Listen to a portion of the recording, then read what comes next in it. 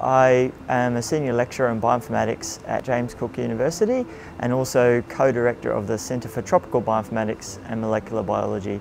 Our work helps us understand how corals have reacted to changes in the past, and this helps us to understand how they might react to changes in the future and changes that are ongoing as a result of human-induced climate change.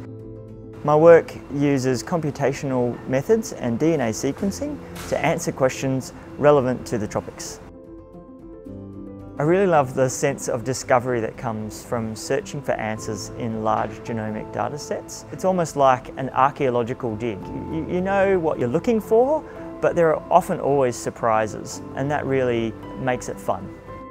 When you're trying to share a workflow, you need to really share both the code and the data.